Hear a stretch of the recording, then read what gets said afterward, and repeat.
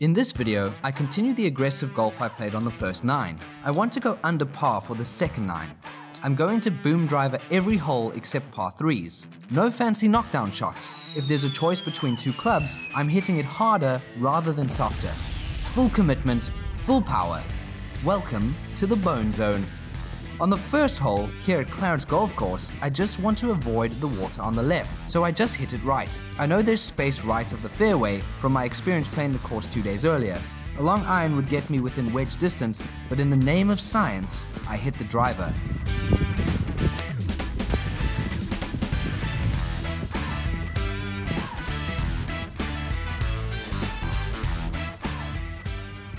The green slopes from right to left, and if you pop it on the right side of the green, it will funnel toward the hole. If you have a longer approach in here, you could easily roll it up the right side of the green to finish really close to the pin on the left. This takes the water right out of play.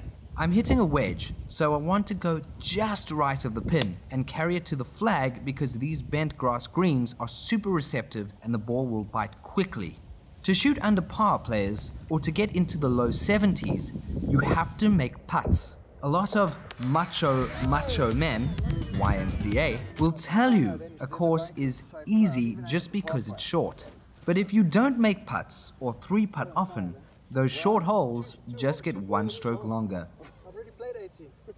The only shot I could hit today with this driver was a fade, so I went for a big banana slice, trying to avoid the block shot Oscar Bravo on the right. I figured if it went straight, I'd be in the left rough. I wanted to leave a shorter approach shot from the right side. Approaching from the left is harder because of the bunker in front of the green, and the greens slope away from us. This is not far right enough, so I thought I'd bump the ball to finish green side, where I tried to get up and down.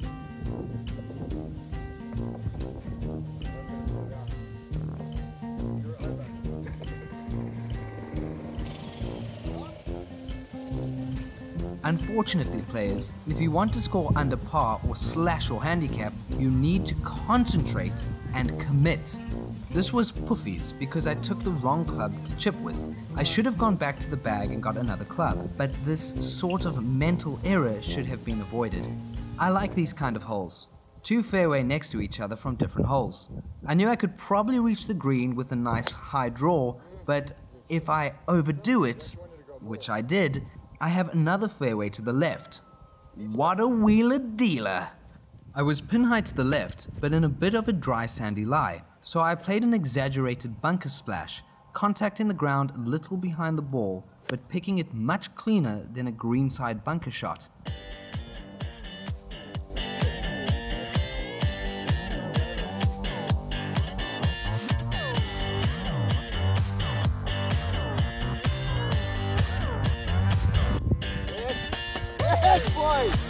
What a bird too. The general trend on this channel is that I make a birdie and quickly follow it up with a bogey. On this drive, I wanted to hit the green in 1, right over that tree, with a controlled, smooth swing.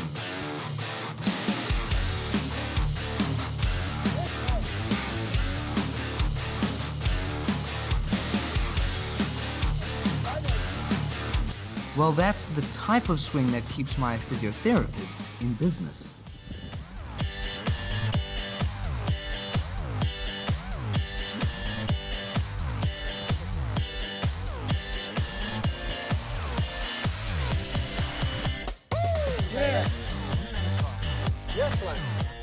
We finally hit red numbers, and I remember the 6-iron was a bit too long here a couple days ago. There was no real wind that day, but today the wind was into my face, so I hit the 6-iron again. I reckon on this par 3, being on the left is much easier with an easy chip and more space to stop on the green, but I was going balls to the wall to finish under par, so I went pin hunting.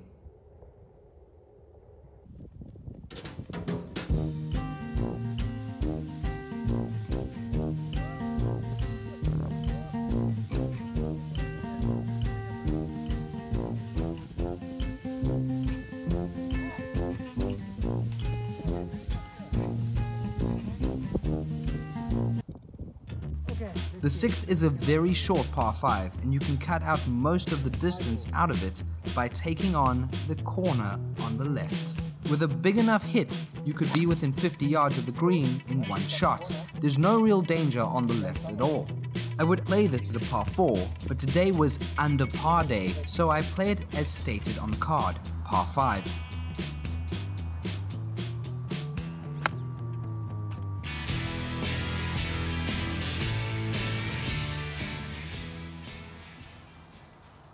I love my 58-degree wedge from the bunkers, but had to settle for this junky 60-degree Cleveland CG16 I bought for $20 in Joburg. When you find a wedge you like from the bunkers, players, you have to keep that club. The loss of fear in bunkers means you go into them less often, and when you do go into them, you savor the flavor as opposed to crapping your pants taking 4 to get out of the sand.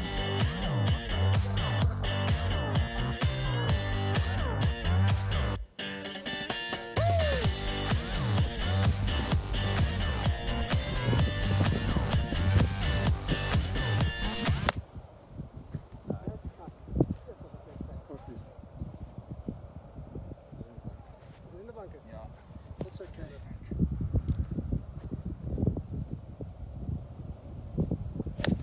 Oh yeah, too much drop. Now pull. I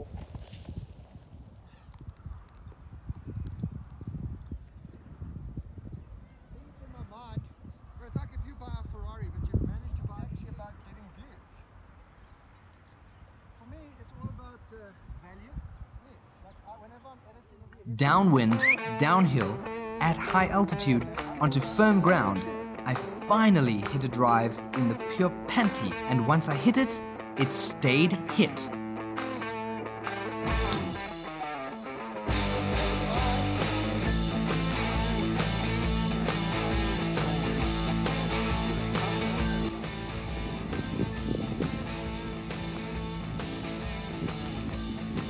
That's how quick it is, 125. Boom. I knew we could get home in 2, but I didn't realize we'd be getting home in 2 with a wedge.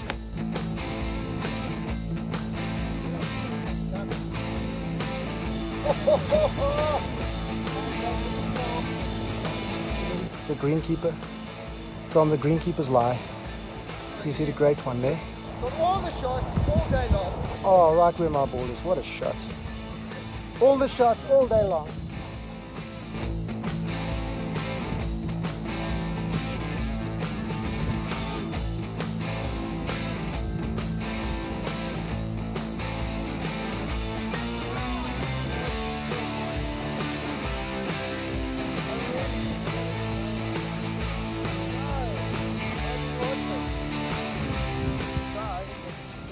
I was trying to clear the trees on the left with an almighty wallop, but ended up over-swinging just a little bit and cut a massive banana slice.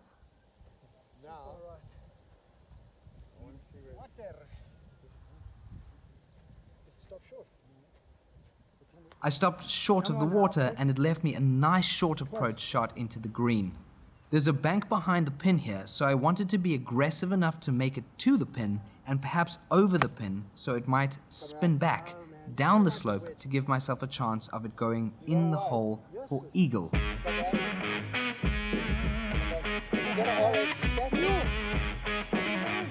Come on! Come on!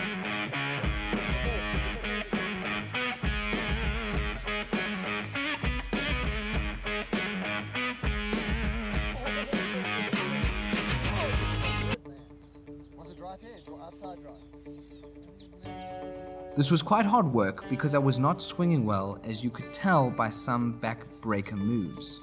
If your driver game is solid, use it. Use it as much as you can. Whatever your strength is, double down on it and keep using your best abilities to capitalize on your strengths. Once we've all cleared up our short games and we've become up and down maestros, we need to move on to the longer game. There is no single dimension in golf.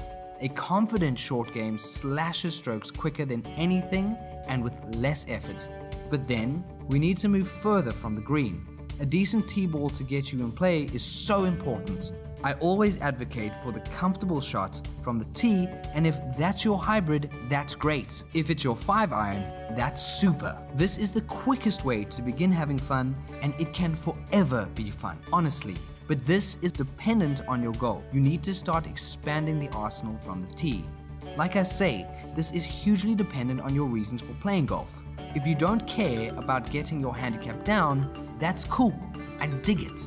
But there needs to be a fork in the road. If your goal is to be a handicap dropping bouse, you need to start getting better off the tee. This shizzle works. And it's all within you. Just get out of your own way, bonehead.